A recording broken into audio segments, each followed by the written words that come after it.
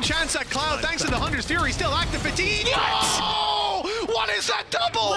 They were ready for him, waiting. But now there's a chance still for GX. Purpo.